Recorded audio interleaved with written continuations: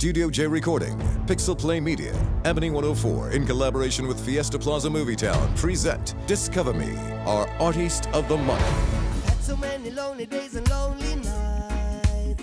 Hi, my name is Justin Cross, and I'm a singer-songwriter. Did I ever go on when I just lost my number one? I've been singing since probably 1998. You know, we used to sing at the Anchorage Pop Awards. That's where I really started. And I know that I am. I finally taken hold of the situation, so...